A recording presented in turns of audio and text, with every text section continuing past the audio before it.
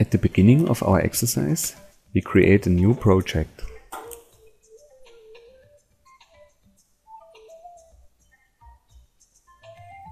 At first, we select the directory to save all our metigo 3D projects.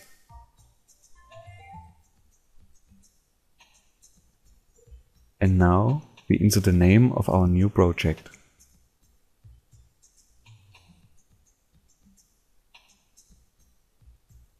Here we can change the resolution and the scale of the resulting orthophotos.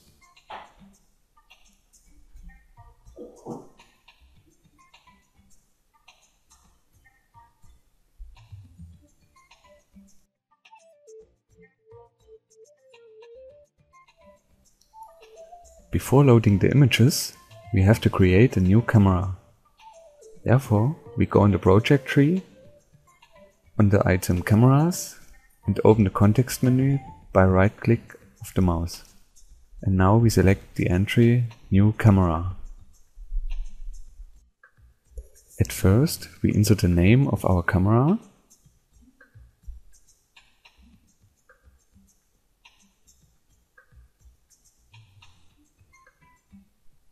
In the second step, we define the parameters of the inner orientation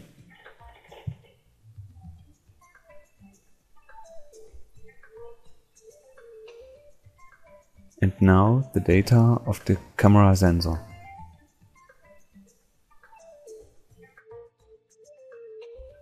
If our camera with lens is photogrammetrically calibrated, we can insert the distortion parameter here.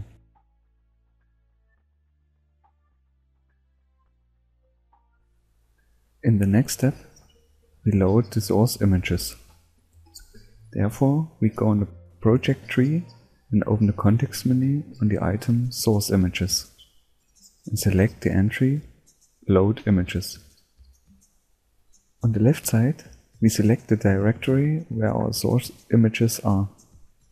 In the center of the window, you can see the images and we can select them with pressed Ctrl key.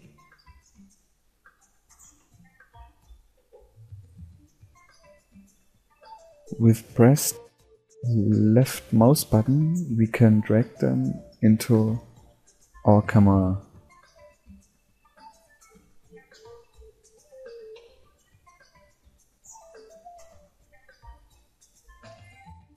Now the images are loaded into our project. That means they are copied in our project directory. After we have loaded the images, the software can automatically detect the stair models. Therefore, we open the context menu on the item's source images and select the item Generate Image Groups. In this window, we select the images, reopen the context menu and select Generate Image Groups again.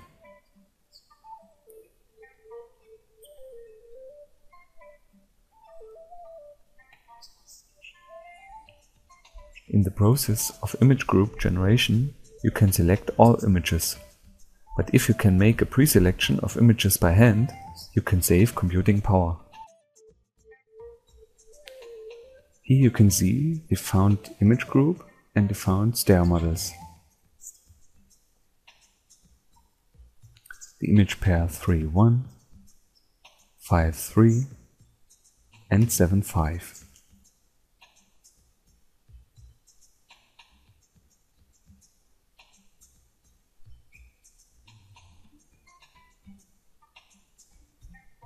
On the left side in the project tree, you can see the created image group and the 3 stair models.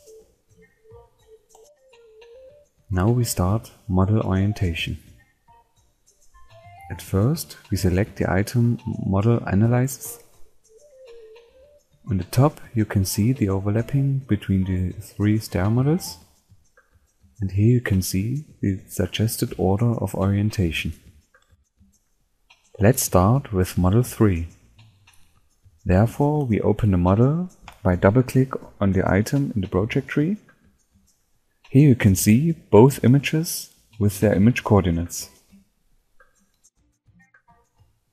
In the first step, we calculate the relative orientation of all stereo models.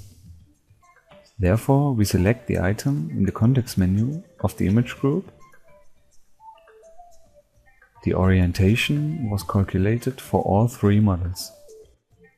In this process, wrong points are filtered automatically. They are shown in blue. Now we will calculate the absolute orientation. You can do this with the help of distance between both cameras, a distance at the object, or with the help of 3D reference points. We select the tab Object Coordinates, and here we can import our 3D reference points.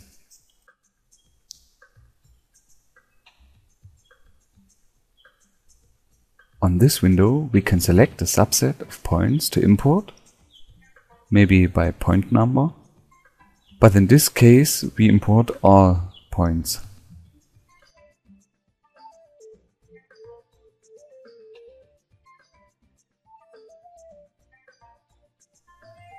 After we have loaded the 3D reference points, we have to measure them in the images. For this, we zoom to the appropriate place in the image by scrolling the mouse wheel. In the toolbar, we select the mode for measuring reference points. And now we can draw a rectangle with pressed Shift key and left mouse button. The software shows a red cross where it has found the reference point, and now we insert the appropriate number and save the image coordinate.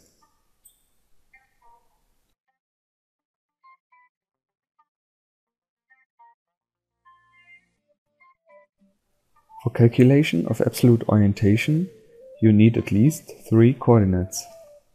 For a stable balanced equation, we use 6 to 8 coordinates that are evenly distributed at the object.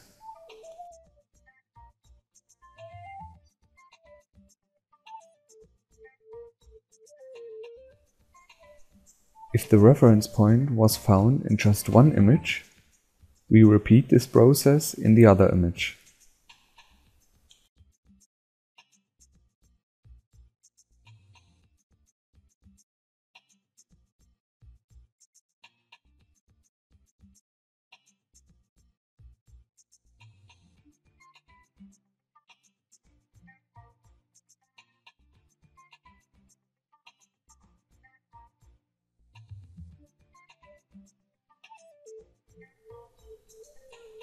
After we have measured 4 reference points in the image pairs, we start the calculation of absolute orientation.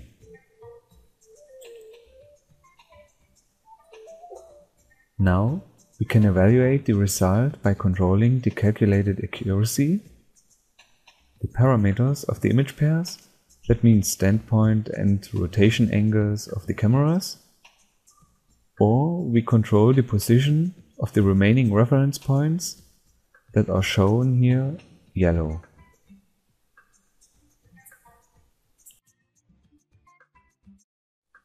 In general, it's advisable to use all reference points in the images, but in our exercise we leave them.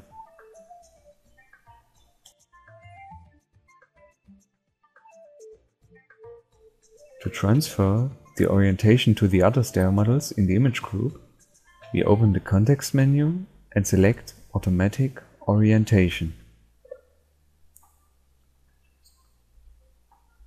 Now we select both remaining stereo models and press OK.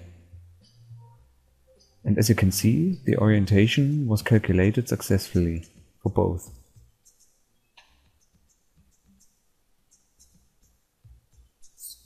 If we open the stereo model by double-click, we can control the position of the remaining yellow shown reference points.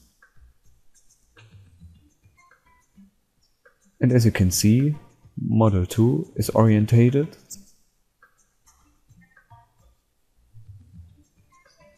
as well as Model 1.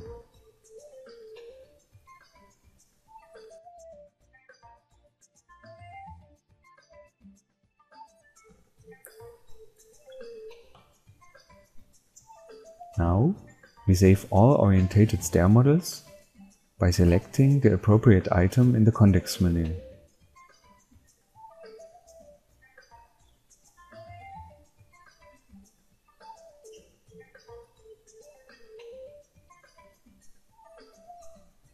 All models were saved, and for each stair model a so-called Flächenpilz was created.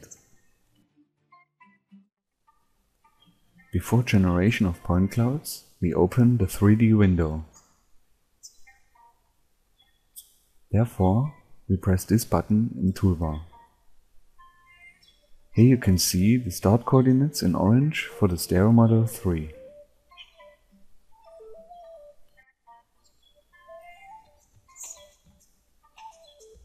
On the right hand side, we can see the images of the model, the amount of the start coordinates, and the step size in the images, as well as the appropriate step size at the object. Now we are starting the point cloud generation. Starting from the start coordinates, new 3D coordinates are generated. This process can take 1 to 5 minutes per model. It depends on the step size and the existing computing power.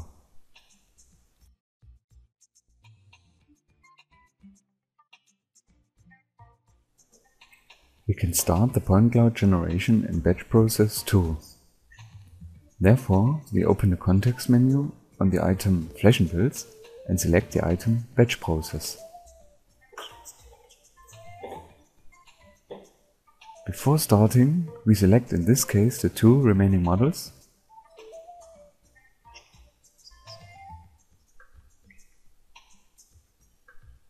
In the background, you can see the point cloud generation of model 1. We will switch to triangulation now. Therefore, we press the appropriate button in the toolbar. On the right hand side, you can see another tool window where we can start the triangulation. This process can take a few minutes per model again. It depends on the amount of points and on the existing computing power.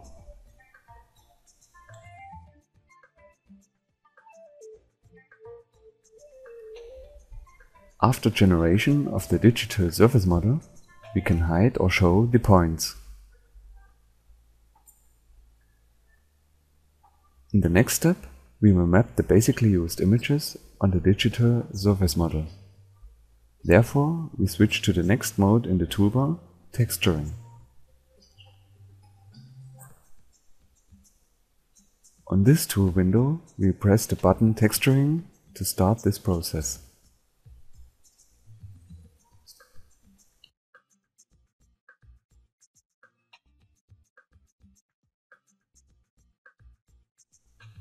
Here you can see the textured surface model.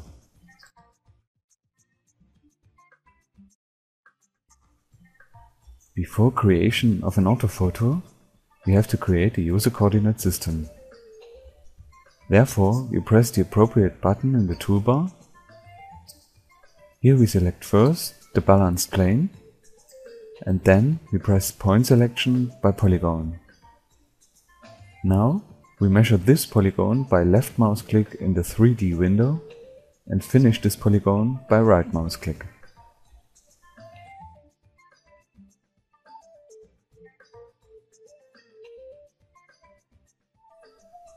We switch to the mode orthophoto now. On this tool, we select our user coordinate system. We can change the parameters for scale and resolution of the resulting orthophoto and start the process orthophoto creation. This process can take a few minutes again. It depends on the size of resulting image, the existing amount of points and triangles, and the existing computing power.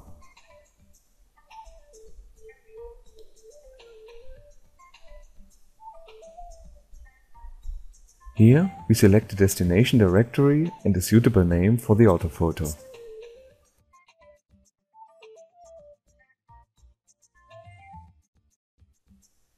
If we have a look on the orthophoto, you can see the high resolution of the resulting photo.